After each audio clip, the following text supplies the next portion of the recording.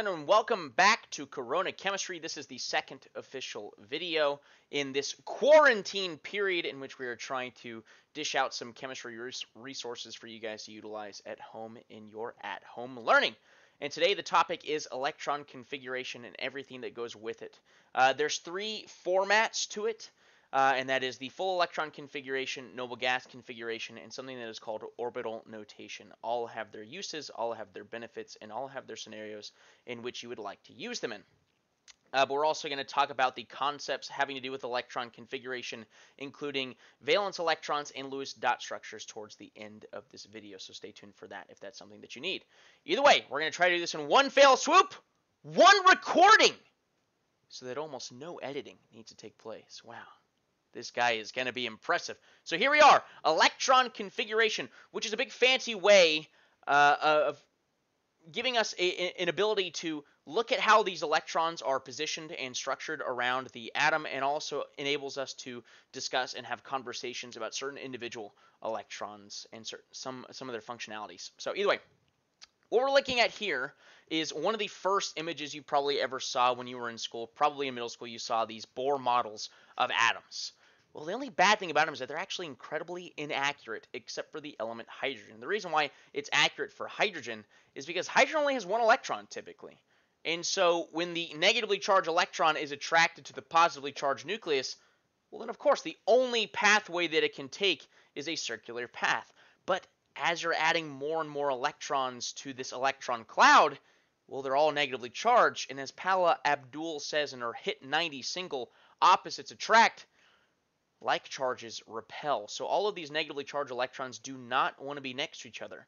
So if we're adding more and more electrons, things are going to get a little more complicated. And so when we look at this aluminum atom image on the right, this is not accurately how these electrons are positioned around the atom. So let's discuss a few terms before we go into the shapes or actual pathways of these electrons. First of all, the energy level is going to be which ring the electron is on. For example, in this aluminum atom, we have 3 rings of electrons, therefore energy level 1, energy level 2, energy level 3, if you're following along with my computer cursor there. Next, we have an orbital, which is actually a path of an electron. We also have sublevels, which is the shape of the orbital, otherwise known as the type of the path that it's going to take. Well, there's actually 4 different types of paths, and theoretically there's more types of paths. We just haven't had a need to fill that yet with how many elements we currently have on the periodic table. But as it stands right now, there's 4 different shapes of pathways that they can take on, and they each get their own letter abbreviation: S, P, D, and F.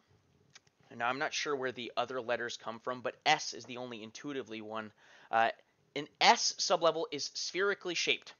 And if you take any sphere, any perfect sphere, some sort of, let's see, if you ever played squash in a little squash court, right? It's a perfectly round, usually just one color ball, right? And no matter which way you look at it, it looks the exact same. Look at it from the top, the bottom, the left, the right.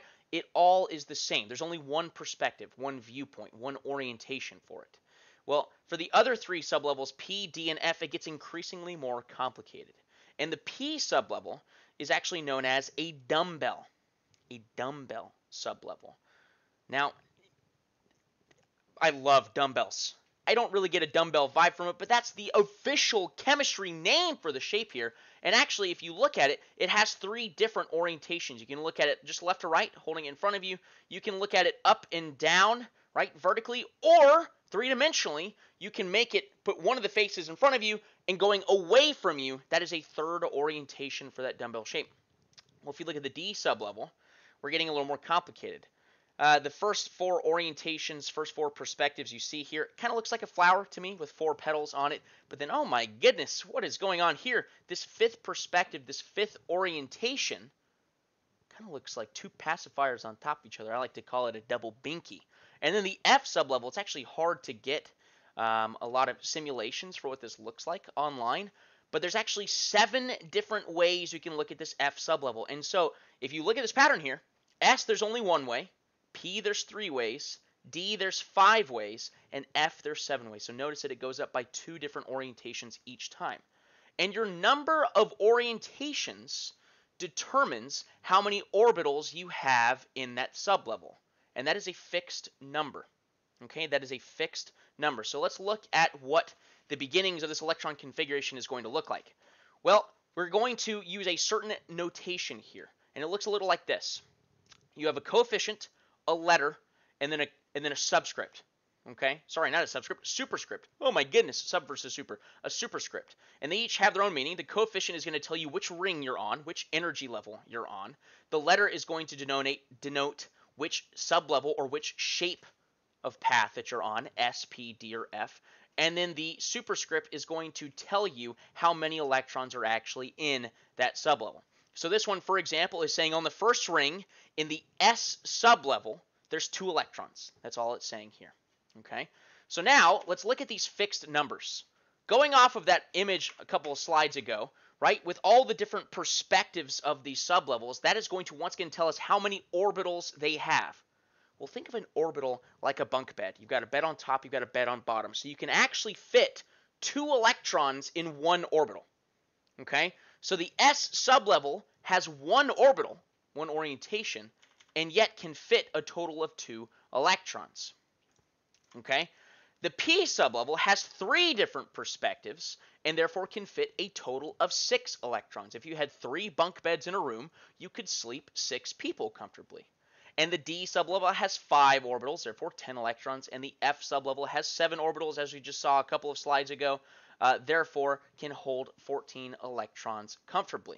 So notice the orbitals go up by 2 with each change of the sublevel, and the electrons actually go up by 4 with each change of the sublevel. And so we have a question here. Hydrogen has 1 electron. Using the diagram that we are going to see, and actually the diagram you see directly above my head, what is the electron configuration of hydrogen going to be? Well, what I'd first like us to discuss is actually the first type of notation that we're going to look at, which is orbital notation.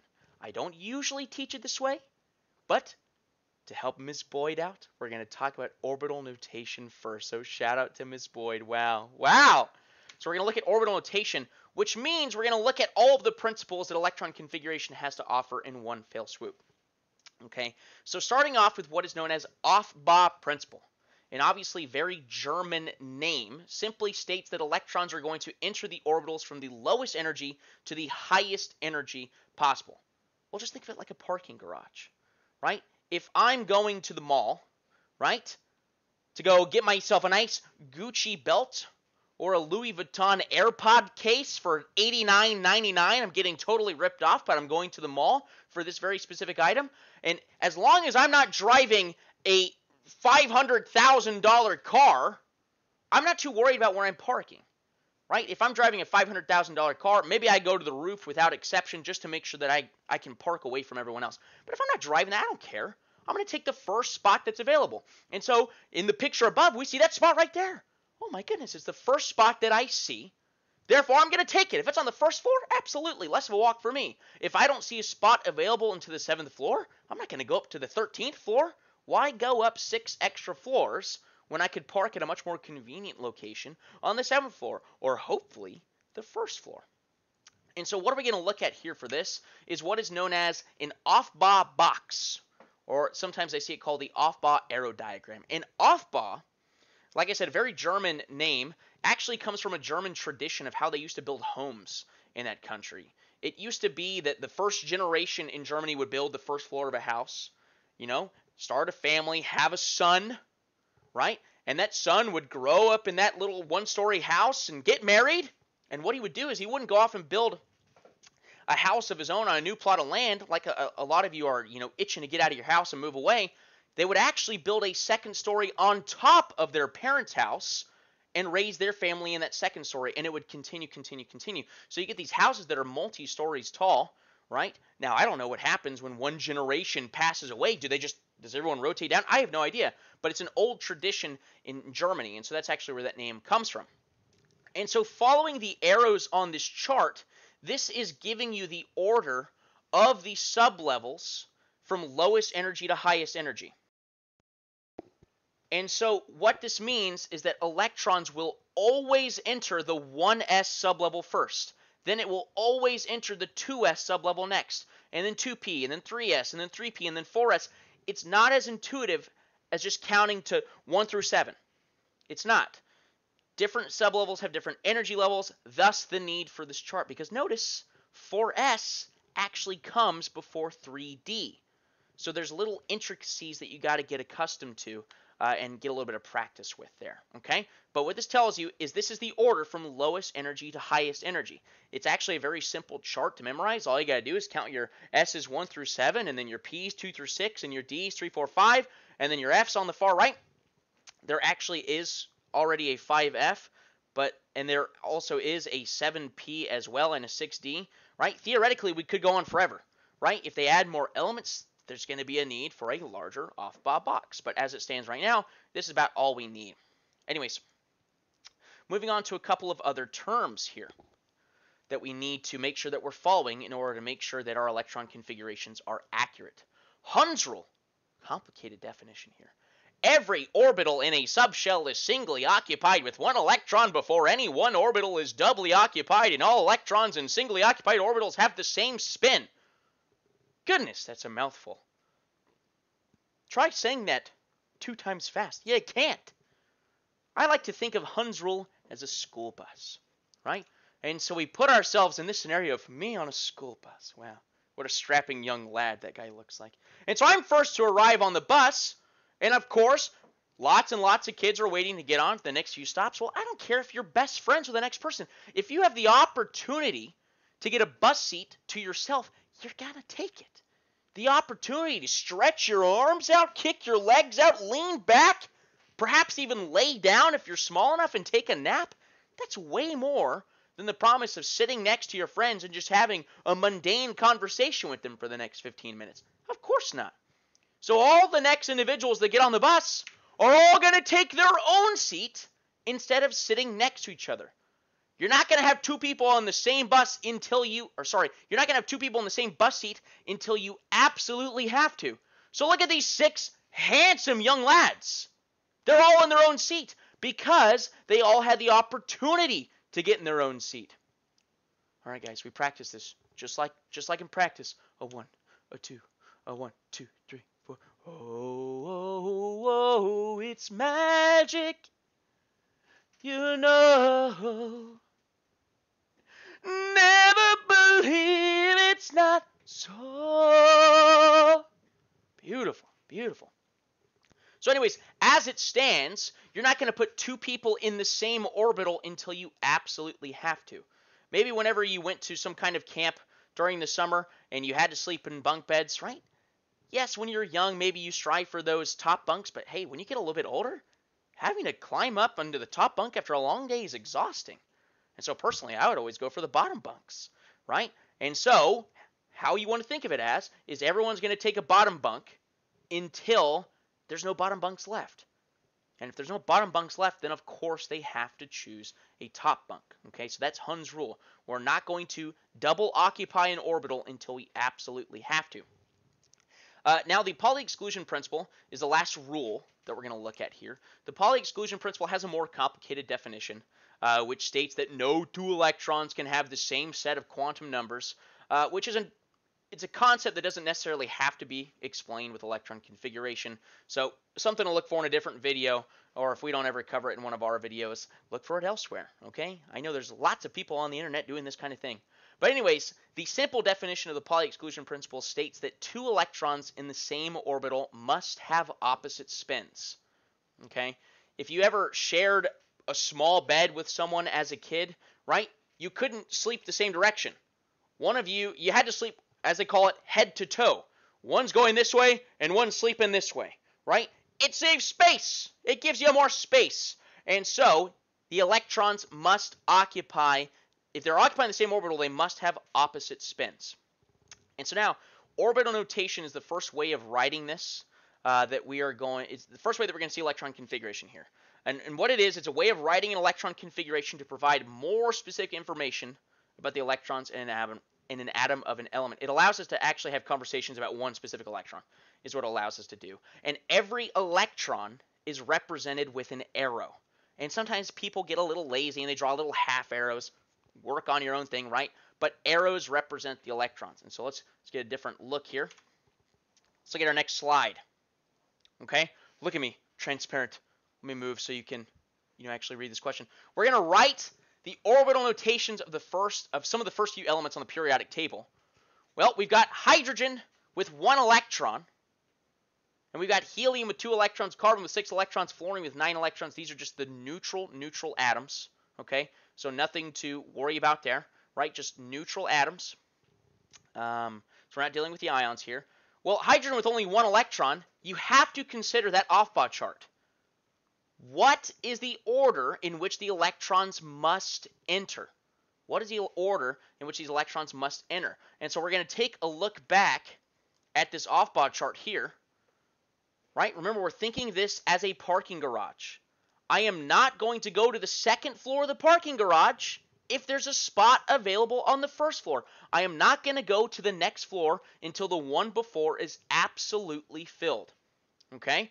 So if hydrogen only has 1 electron, then it must enter the 1s sublevel, which is why we're going to see our 1s sublevel, and the 1 electron will enter that. Okay? And remember, we're not going to fill... We're not going to move on to the second story until the first story is absolutely filled. Man, I kind of like looking like a ghost.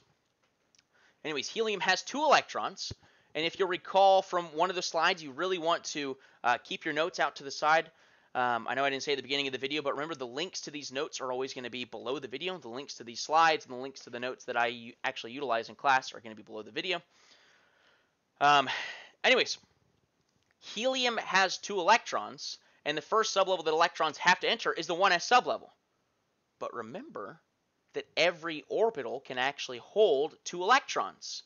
But we must remember that we have to follow the Pauli exclusion principle. So when one electron is spinning up, the other electron has to spin down. Pauli exclusion principle says that if 2 electrons are in the same spot, they must go opposite directions. Okay? Wow, I can't even see my arms like that. So now let's look at carbon. And we're going to make sure that we're following all of the rules. Aufbau principle, Pauli exclusion principle, and Hund's rule here. Well, carbon has 6 electrons, more than we used in the first 2 examples, of course. Well, the first 2 have to go into 1s. And only after the 1s sublevel is filled can I move on to the next sublevel. And if you're following that Aufbau arrow chart, the next sublevel is 2s. Well, all s's are the same. S's can only hold 2 electrons. But in order to make sure that we're following the Pauli exclusion principle, 1 has to go up, 1 has to go down. They must have opposite spins. Well, if you're looking at that Aufbau chart, what is the next sublevel that follows 2s? 2p. And if you're looking back at one of those reference charts, a p sublevel has 3 orbitals, and each orbital can hold 2 electrons. Therefore, it holds a maximum of 6 electrons. However, we already have 1, 2, 3, 4 electrons represented here. Carbon only has 6. So I only need 2 more. I'm not going to fill it up all the way if I don't have the electrons to do it.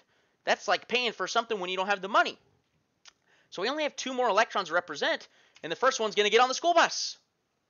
Well, this final electron, this 6th electron, is going to also get on the school bus. But is he going to sit next to his best friend? No.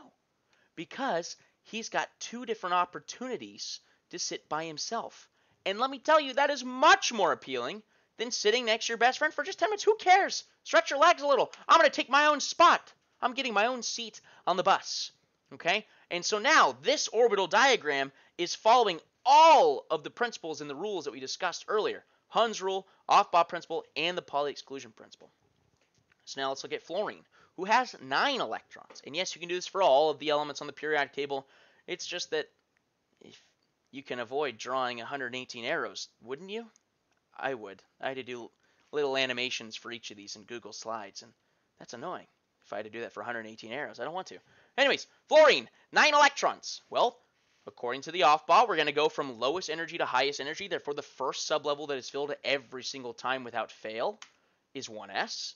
And an s can only fit 2 electrons, 1 up, 1 down. After 1s comes 2s. 1 up, 1 down. S's can only fit 2 electrons. And after that comes 2p. Well, fluorine only has 9 electrons. We've already covered 4. We've already covered 4 of the electrons so far. Therefore, we only need 5.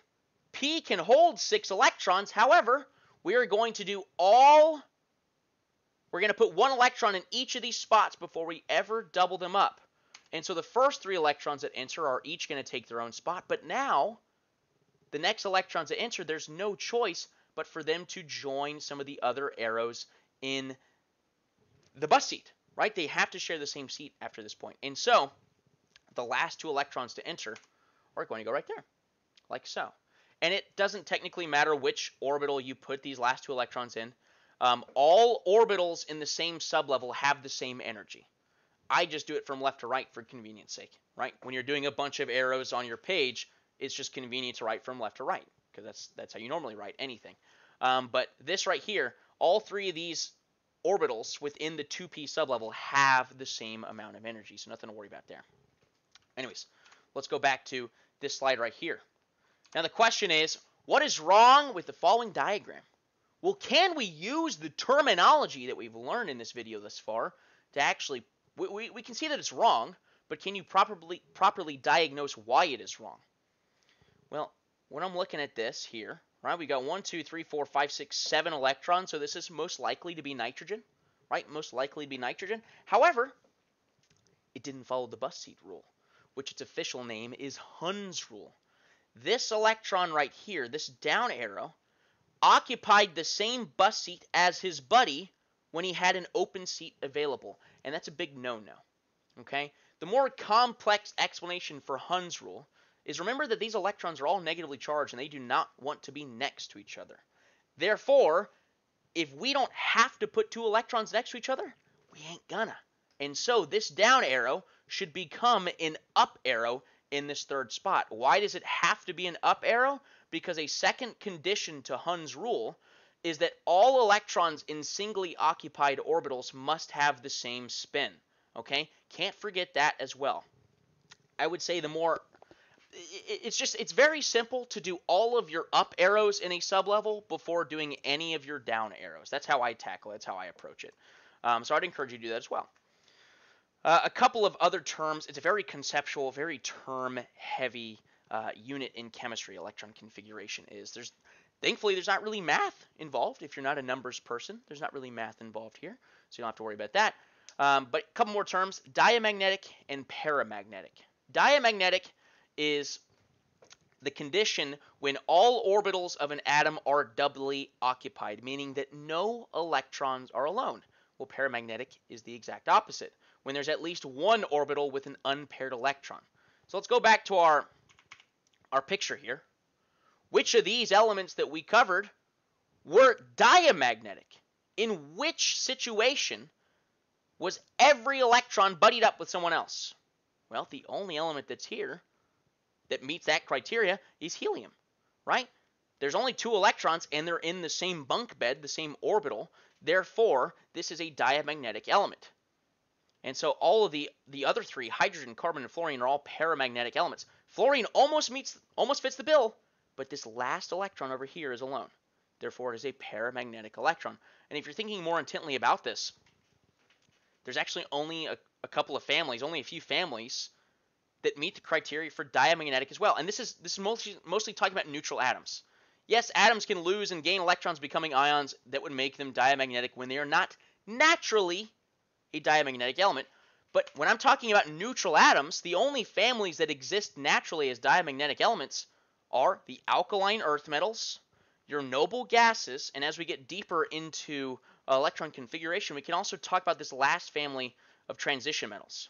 Now, there's some funky stuff that occurs with the electrons in a few of the families, but as long as every electron is buddied up, it is a diamagnetic element. But once again, fluorine could, for example, gain an electron and become diamagnetic. Sodium could lose an electron and become diamagnetic, right? But naturally, most elements occur as paramagnetic elements. Moving on. How do we write full electron configurations? Well, it's the same thing as orbital notation. It's just that we're not going to waste our time writing the arrows, drawing the arrows. So it's a little less ink from your pen, a little less lead from your pencil. So writing the full electron configuration, let's first use sodium as an example. Remember, the most important thing here, so it's not really worried about Pauli exclusion or Hund's rule here because we can't actually see the arrows. All we have to worry about is Aufbau. are we filling up the lower energy levels before moving on to the next highest? I'm not going to go to the second floor of the parking garage unless there is not a spot available on the first floor. And so sodium naturally has 11 electrons, as it is number 11 on the periodic table. We are going to fill from lowest energy to highest energy. And using the arrow diagram directly above my face in this video, you can very, very plainly see the order here. We are always going to start with 1s. Well, you have to remember that an s sublevel can only fit 2 electrons. But in the end, your superscripts, they all, or your exponents, whatever you want to call them, your exponents are going to add up to the number of electrons that your element has. So my superscripts are going to add up to 11 in this example, right? Only 2 electrons can fit in the s, and after 1s comes 2s. Only 2 electrons can fit in the s sublevel, so after 2s comes 2p. 6 electrons can fit into a p sublevel. What comes after 2p? 3s. But at this point, I've already had 10 electrons. All I need is 1 more. Oh my goodness. It really is like a fancy way of counting. You just have to make sure you fill up the lower level before moving on to the next highest level. So doing a couple more examples, feel free to pause this video right now as you're following along in the notes. The next couple of examples are for you to write the electron configuration of phosphorus and calcium. Right? So feel free to pause and attempt to do so. If not, moving on to the answers here. We are counting, and you can go ahead and check for yourself. Phosphorus is element number 15 on the periodic table, and our superscripts, our exponents, are going to add up to 15 in this one. And our exponents for calcium are going to add up to 20 in this one, as it is element number 20. Yes, you can also do this for ions, right? That's just not typically what is asked of you. And now you're saying, oh my goodness, I can only imagine how annoying this would get if I was going way, way, way down into the periodic table. Would I really have to count all of these all the time? Heck no! It's beautiful. The periodic table, so intuitively designed for various purposes, and one of those purposes is actually to benefit you in electron configuration. I like to say that the periodic table kind of looks like a castle, right? We got a couple of the castle towers here and the little lower walls, the front gate. I don't know what this is down here. Let's just call it a moat, whatever it is. But either way, it's very intuitively designed. Think back. How many electrons can fit in an S sublevel? Only 2. What did sodium end with? 3s1. Well, let's think about that in terms of the periodic table. Sodium is on the 3rd row, and he's in the 1st column. Notice how this sort of castle tower, as we called it, is sort of separate from the rest of the periodic table. And there's only 2 columns in this tower. Huh, convenient. Notice how this section over here, this other castle tower, is sort of separate from the rest of the periodic table. And notice that it has 1, 2, 3, 4, 5, 6 elements across. Goodness gracious. What sublevel can fit 6 electrons in it? One bigger than an S. It is the P sublevel. And so, by golly, we're starting to see a pattern form.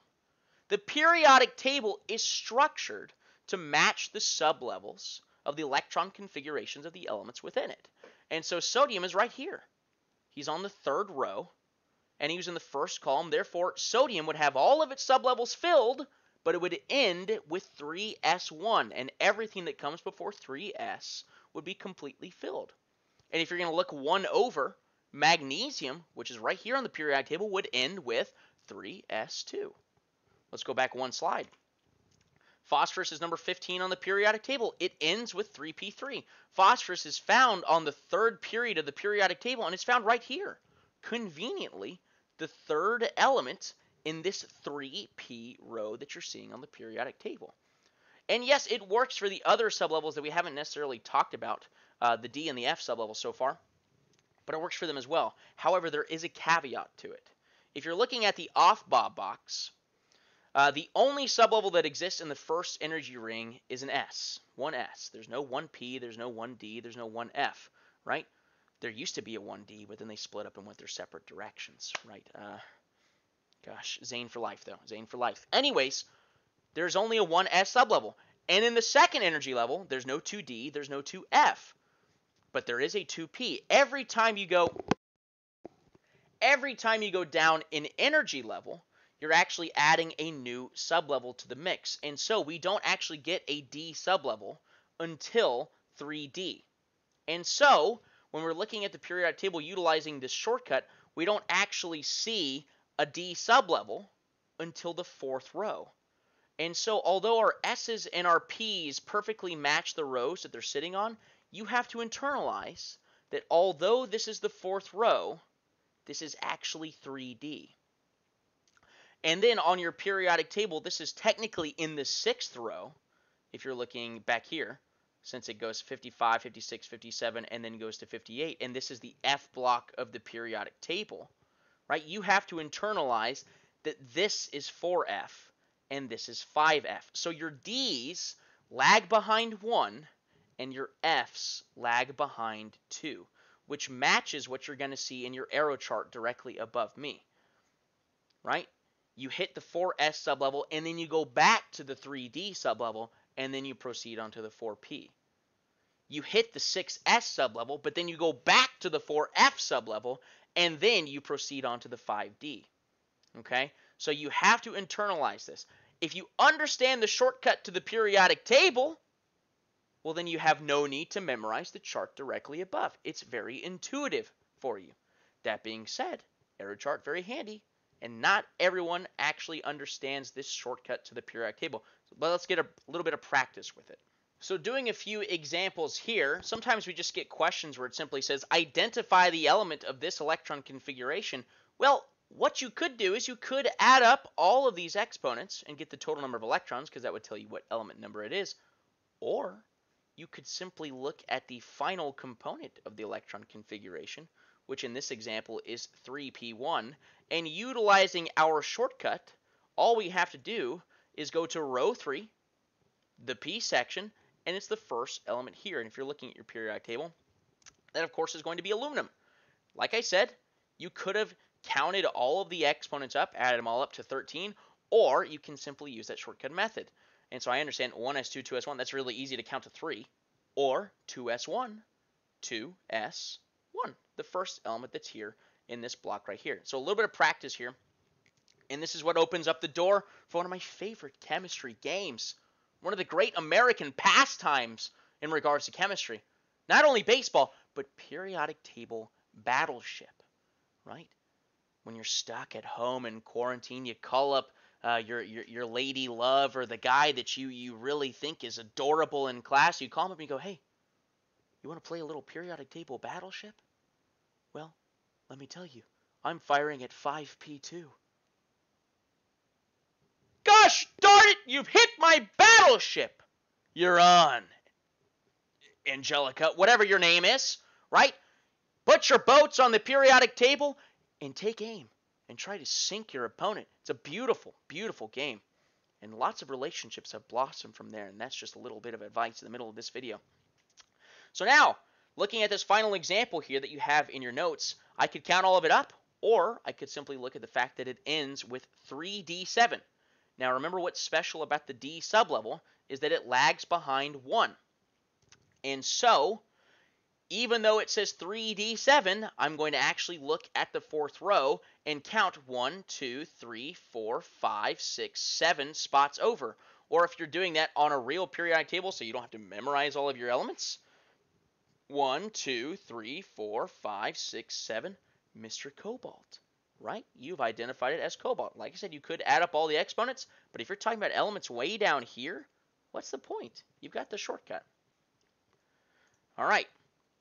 So now you might be asking yourself, well, are you ever going to ask me to write the full electron configuration of elements down here?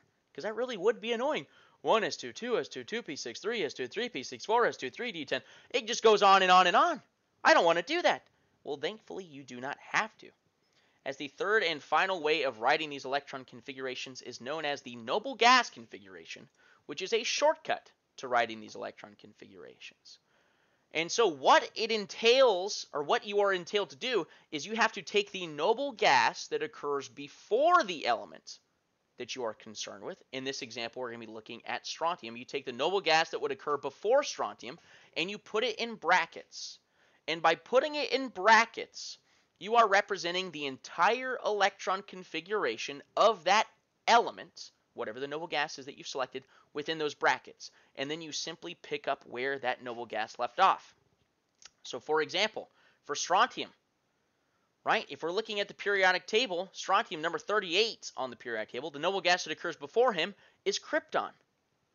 Well, if we put krypton in brackets, then everything that leads up to krypton is going to be represented in that bracket. And if you're using the periodic table shortcut, which is very, very, very handy, every element except for helium, every noble gas element except for helium is actually going to end with the shortcut blank P6. Whatever row it's on, except for helium, which is going to end with 1s2, every other noble gas is going to end with blank P6. Neon, for example, will end with 2p6. Argon, 3p6.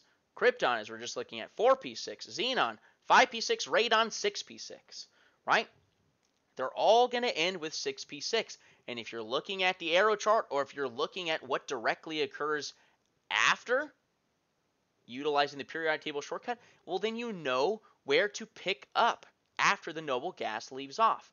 And so, for example, if krypton, in my example right here that we're utilizing with strontium, leaves off at 4p6, what occurs after 4p?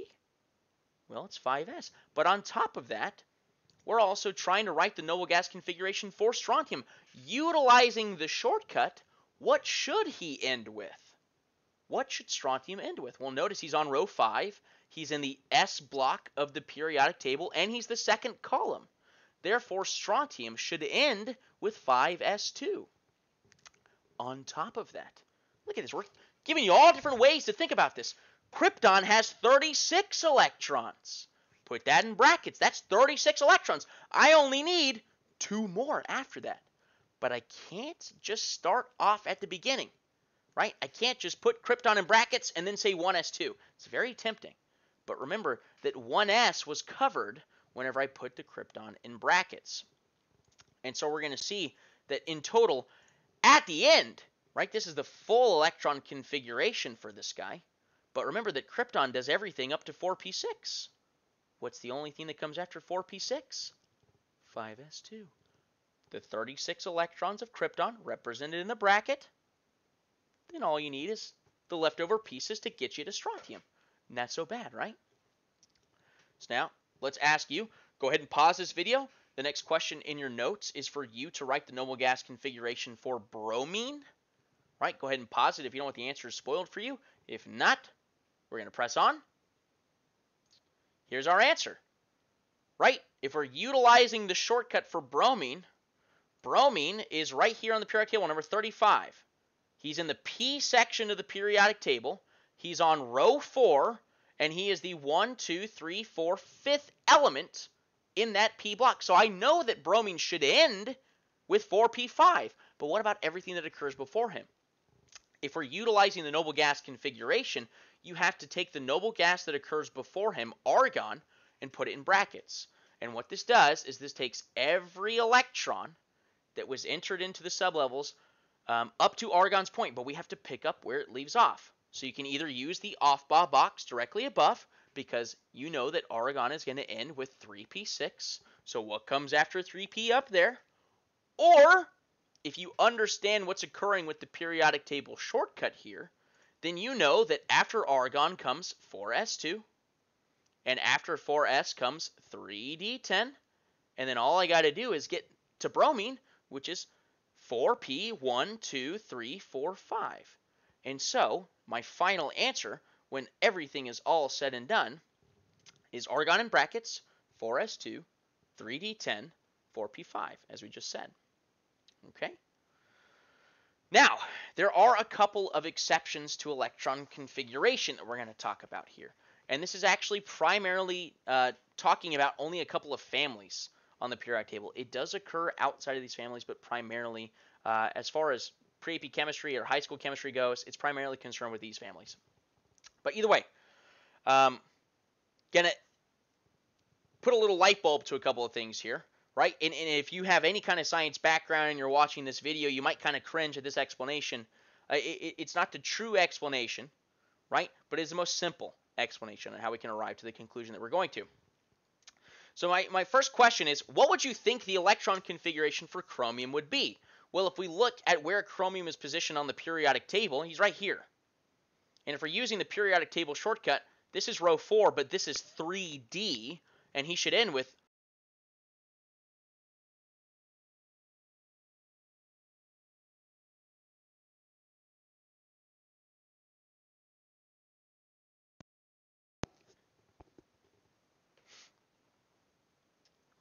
let's backtrack.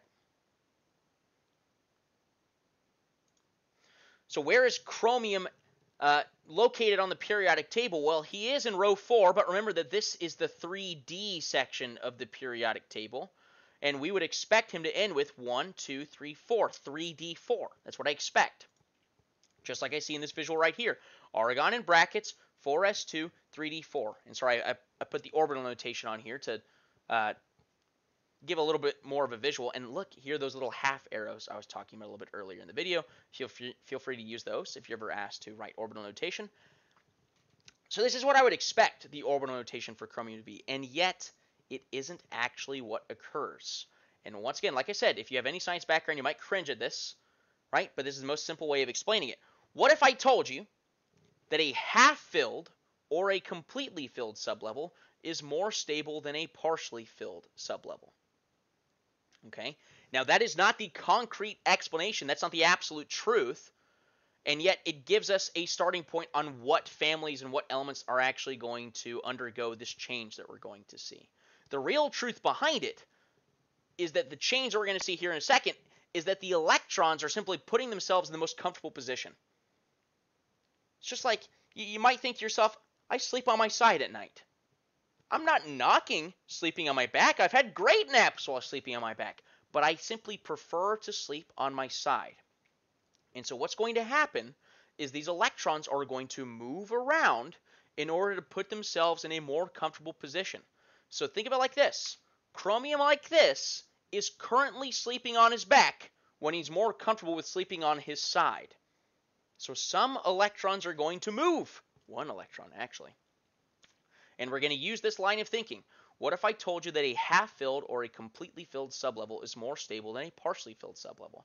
Well, actually, this scenario that we're presenting to you right now is only going to primarily take place with these two families, right? Family 6 and family 11 on the periodic table. Because as it stands, chromium is one electron away from becoming half-filled in the D sublevel. And if we look at family 11, you could write out its electron configuration. It's one away from having a filled D sublevel. And so what occurs is one electron is removed from the valence shell from 4s and is shifted into the 3D sublevel. Okay? So it's shifted into the 3D sublevel, and now it has a half-filled sublevel. But remember, the real explanation behind this is it's simply a more comfortable position. All of these electrons are negatively charged. They do not want to be next to each other. They do not want to be next to each other. And so by putting this electron that was originally right here, it was the down arrow in this 4s box, by putting it into a lower energy sublevel, it's a more comfortable position. And the element actually invests energy to move this electron into this sublevel, and yet when it's done, it's a worthwhile investment because it's more comfortable, right? Just like you rolling over at night, you're investing energy to do that, but you're more comfortable. You sleep more soundly in doing that. And so using this line of thinking, right, we're going to do this with the next family, family 11 as well. But this is our true electron configuration of chromium right here. Argon in brackets, 4s1, 3d5. It's a more stable electron arrangement. Okay? So now, using this line of thinking, what would it be for copper? What would it be for copper? Which is right here, family 11 on the periodic table. Well, originally, before this conversation, you would have thought that copper would be argon in brackets, 3d9, 4s2. Who could blame you? We haven't told you otherwise. And yet, a completely filled D sublevel is more stable than a partially filled sublevel. And so what's going to occur is that one electron is going to get taken from the S sublevel, just like it was for chromium, and put into the D sublevel, like so. And so what we actually end with is argon 4s1, 3d10. And actually, the way that this is written, I'm sorry, is actually incorrect according to the Aufbau chart. If you see directly above, 4s should be written before 3d in terms of the energy. Okay? So, now, those are our exceptions. Remember, as we can see right here, it occurs in other elements on the periodic table, and it occurs in other elements on the periodic table aside from this table as well. It's just that family 6 and 11 are the ones that are primarily discussed in high school. That's all it is. So now let's talk about electron configurations of inner transition metals. Really, the thing you want to grasp here is really pay attention to how many electrons you should end with, right? If an element has 99 electrons, then you need to make sure that your electron configuration ends with 99 electrons. Period. End of story. Because there's a couple ways you can get caught up here, and the internet actually, if you search the electron configuration of certain inner transition metals, the lanthanides and the actinides, you usually get two different answers, actually. And it actually depends on your periodic table and how it's written. Notice very subtle differences. Lanthanum and actinium are right here on the periodic table, but down here on this periodic table, lanthanum and actinium are down in the bottom. On top of that, some scientists consider lanthanum and actinium to actually be F block elements, when in other periodic tables they're considered to be D block elements. And so this can kind of throw off your electron configurations. And so when we look at the electron configurations of these intertransition metals, I technically, when I'm in my class, I consider both of these to be correct. Okay? The internet primarily leans towards this option right here, and it's for a couple of different reasons, I would imagine. One, it depends on the periodic table you're using and the different line of thinking that you're using. If you consider these two elements right here to be F block elements, well, then I understand where you're coming from. But also on top of that, that electron shift that we saw in chromium and copper, like I said, occurs in many more elements. A lot of them are these inner transition elements down here.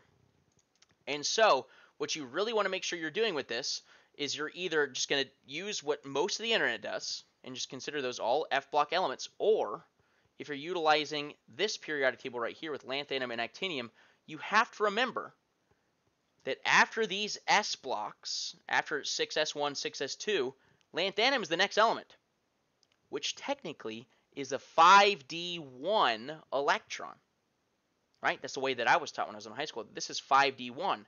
And so if you're utilizing the periodic table shortcut, and the problem that we're looking at here in our notes is write the noble gas configuration for promethium, PM, on the periodic table. Well, promethium, according to our shortcut, should be, and remember this is 4F down here, 4F1, 4F2, 4F3, 4F4. It should end with 4F4. And yet, if we're using the arrow chart and we go in order of all these sublevels, we don't actually get to 61 electrons, we get to 60 electrons, which means we're missing one electron. And where is that electron? He's right here. It's lanthanum. That's where a lot of people often miss that. And so you can either write it either way. Now, your teacher might want it a certain way. Personally, with my kids, I accept both ways. But I have seen a lot of people stress this way right here as well. And so for Einsteinium, same exact story. You can do it how the internet presents it usually, or you can do it the other way the periodic table is written, making sure to include that 61 electron. And actually, sorry, this 6d should occur after 5f. Ooh, making some edits on the fly, people. Not so bad, right? And so just make sure you're tracking your electrons, right? For example, if I'm doing Einsteinium, and Einsteinium is number 99 on the periodic table, I want to make sure that my electrons add up to 99. If they don't add up to 99, I did something wrong. I didn't do Einsteinium. I did something else. And now finally, the last couple things we're going to look at is Lewis dot structures and one final term known as isoelectric or isoelectronic. I have seen it written both ways. Lewis dot structures and what is known as the octet rule. Well, what you need to know is that virtually every element on the periodic table hungers and craves to have 8 valence electrons. And that means to have 8 electrons in their outer ring. Valence electrons are the electrons located in the outer ring. Anything that is not in the outer ring is not a valence electron. It is considered an inner electron. And virtually every element on the periodic table craves to have 8. Why? It is the most stable electron configuration possible. And so think in your elements, who do you know the elements that are the happiest as it stands right now? They don't need a reaction. It's the noble gases. Why are they already happy? It's because they already have that 8 valence electrons in their outer ring, right? Except for helium, right? There are a few exceptions. Helium does only have 2. It's a very stable configuration nonetheless. And our other main exception to this is hydrogen. Hydrogen is also very content with having 2 electrons. Just like helium, it's also content with losing an electron. But there are several exceptions. It's just this is the main one that we see, along with helium as well. But there's also a very, very easy way of drawing these Lewis dot structures. And so we're going to take a look at how we draw them. And what you do is you simply put the element's symbol, and then each dot you put around the element symbol is going to represent an electron, right? And there are a few rules. There's only one little rule that you want to follow here. You have to have a dot on every side of that symbol before you ever double them up. Kind of think of it like the Hund's rule. Slightly different, but kind of think of it that way. But very simple shortcut for determining how many valence electron an element has, specifically in the A group elements, which means anyone on the outside, anyone that's not a transition metal or an intertransition metal. So 1, 2, and then the 1, 2, 3, 4, 5, 6 over here. Sorry, any of the A blocks, which this one is labeled. Notice how these are labeled B block elements. 1A, 2A, 3A, 4A, 5A, 6A, 7A, 8A. Whatever that number is in front of the A, that's how many valence electrons they have. Right? So for example, sodium is in the 1A group and therefore would have 1 valence electron, would have 1 dot. Chlorine is in the 7A group and therefore would have 7 dots. Right? Now you can't, it doesn't matter which side you start on, right? Top, right, bottom, left, it doesn't matter. I tend to just start on the right and work my way around in a clockwise pattern. Remember, put one dot on each side before ever doubling them up. And then here we can actually see elements 1 through 20 and all of their Lewis dot structures. It's not structured the exact same way as the periodic table, right? They actually completely eliminated that transition metal section of the periodic table. But even so, you can see that the elements in the same family have the same amount of valence electrons, and that's very, very, very important. Now think in your head, what about those transition metals? What about the ones that we just eliminated? How many valence electrons would they have? Well, valence electrons are the electrons in your outer ring. It's not necessarily the last electrons that you write in the electron configuration. And so when I'm writing the electron configuration for some of these transition metals, right, let's go back to one of our examples way back when we found that this was cobalt. The electron configuration is 3p6, 4s2, 3d7. Well, how many valence electrons does he have? Does he have 7? Or maybe I add everything in the third energy ring, 2 plus 6 plus 7, so that's 8 plus 7, which is 15, but I can only have a max of 8 valence electrons for the most part, so that doesn't work. What you do is you look at the highest energy level. And the highest energy level is whatever your largest coefficient is. And so the largest coefficient that I achieve is actually the number 4. And so cobalt only has 2 valence electrons. In fact, almost every transition metal has 2 valence electrons. Now think in your head, what are the families that don't have 2 valence electrons? That's right! It's those exceptions that we were talking about earlier. The ones that exhibit a shift in their electrons, and therefore, chromium is only going to have 1 valence electron, actually. With its electron configuration 4s1, 3d5, it only has 1 electron in that outer energy level. And so the very last thing that we're going to close with today is one final term, isoelectronic or isoelectric. Once again, I have seen it written both ways. Atoms are isoelectronic or isoelectric with one another when they have the same number of electrons, therefore the same electron configuration, assuming that we are in the ground state. If we're not in the ground state, then they don't necessarily have the same electron configuration. But let's just assume that we are in the ground state. Well, like I said before, electrons are getting shifted around all the time. In fact, that's the reason why these valence electrons are so important. Valence electrons actually determine most of the chemical behaviors exhibited. Everyone is striving for that octet in the outside, right? And that's the reason for these reactions that we see. Elements are going to lose electrons. Elements are going to gain electrons in order to achieve that stable configuration. And so we end up seeing a lot of elements having the same electron configuration with one another after these chemical reactions take place. For example, if potassium were to lose an electron, looking at where it is on the periodic table, potassium in its neutral state has 19. But if it were to lose an electron, well, it would have the same electron configuration as neutral argon. And chlorine, if he were to gain an electron, that's why we see that negative charge there, chlorine is number 17 on the periodic table. If he were to gain an electron, would also have 18 electrons. And assuming we're at the ground state, they would all have the same electron configuration. But if you ever ask a question about isoelectronic or isoelectric, all you have to do is count how many electrons these atoms have. Ladies and gentlemen, that is everything that electron configuration has to offer. I hope you're staying safe, I hope you're washing your hands, and I hope you're having a great time and discovering a little bit about yourself. Maybe picking up a new hobby. Making sure that you're staying physically active. I'd like to recommend that you do the 100 push-up and 100 squats a day challenge. Right? It's very good to stay fit. Right? Maybe gain a little bit of muscle in some areas that you were hoping for. And stay in limber. Okay? Don't just eat a bag of Lay's chips every day. That is not a strong diet. Okay? Try some broccoli. Maybe some Brussels sprouts. Delicious. Have a great day. Have a great quarantine. Stay safe.